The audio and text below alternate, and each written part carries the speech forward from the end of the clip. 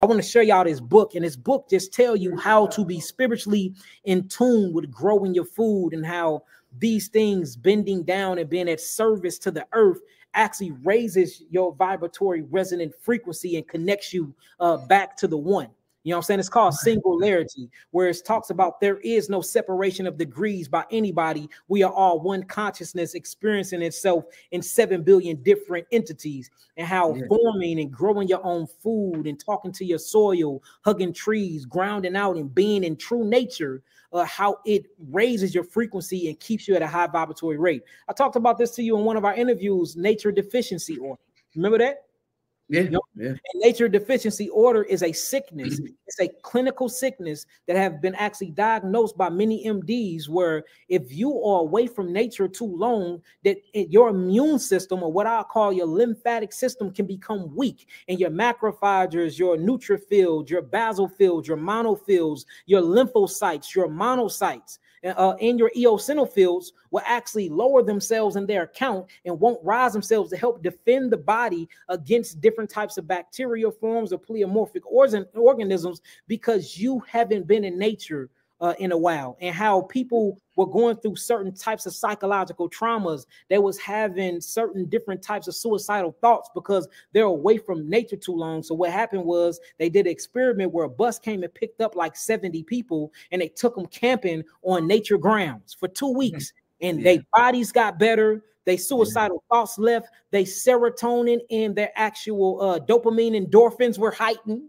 and they were happier, all by being in nature. So nature deficiency is a very, very true and real thing. We need to be in nature. There's another scientific article that speaks about how your brain sends off different types of hormones and neurotransmitter and produces different type of dopamine reactions and make you happier just by check this out, Rich, just by listening to natural water.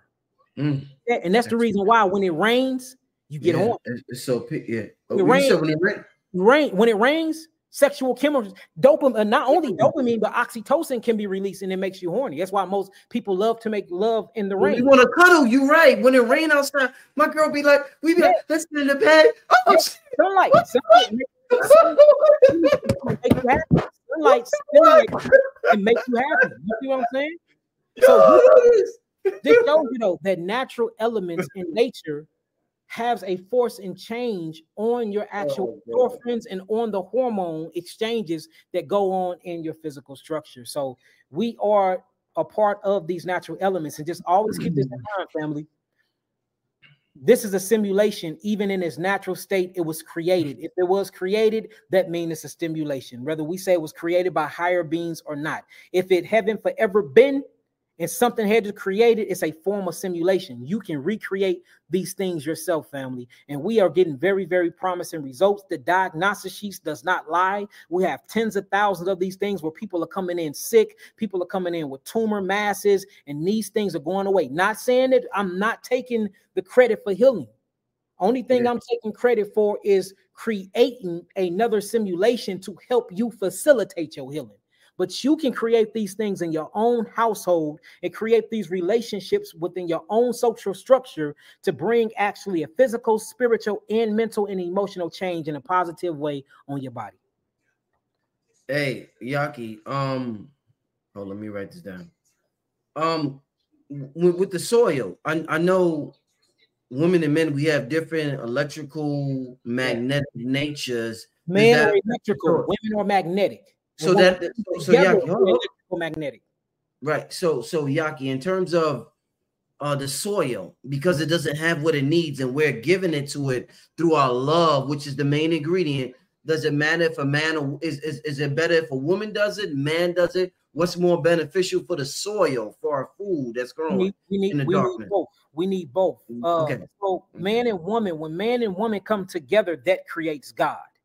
You see that when man and woman comes together, that creates God, because a part of man and woman coming together, we create new light. Women are magnetic, which is negatively charged. See, so a woman is naturally in her natural holistic state. She's an electron donor. Men are electrical. In our natural holistic state, we are electron stillers. That's why in a natural sense, a man chases after the woman and try to get the cookie from the woman.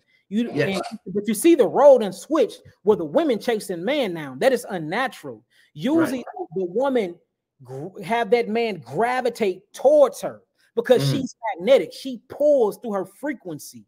You see that? And then the man catches the signal and say, oh, hell, I want to be an electron stiller. I need some of that electron. So let me go and neutralize myself by taking a part of that particle. So when you look at it, when they come together, that's what create life. So I think that man, woman, and child needs to be in the soil. That's what's going to make the soil grow. Because if you look back in the day, the whole family grew the food. See that? See, the man provided the seed. The whole family grew the food. The man brought that food into the house. The woman turned that food that he provided into a meal, and then the child got to eat that substance from that union. And that's what we're missing now. I think the further that we understand biochemistry, we understand human biology, we understand the actual nature and the role of a family, the husband, the wife, and the child. Do you think grounding, we talk about grounding, we talk about, let's use grounding as an example for, you know how with sex, we are, you know, creating a certain current, we're creating a certain energy. Let's talk about grounding. When we ground, we stand on the ground, we're creating a certain energy, a certain current.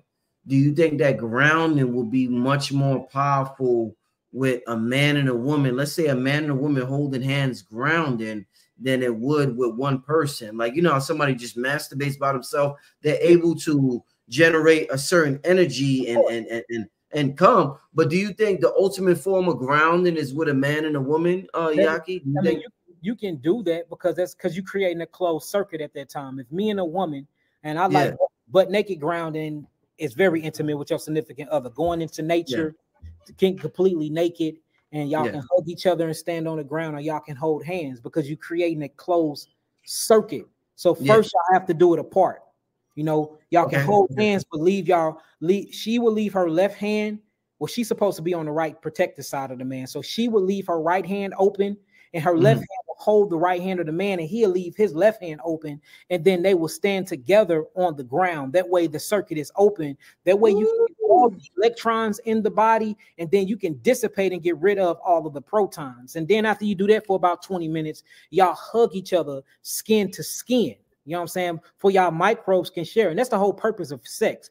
Sex is a spiritual awakening process. It's very, very sacred. And that's how you reach cosmic orgasms. You know what I'm saying? But it's very deep on another level too, because your bacteria portfolio get to know each other. When you kiss your significant other, if you kiss anybody, you share 80 million different microbiomes with each other. The moment that you kiss somebody,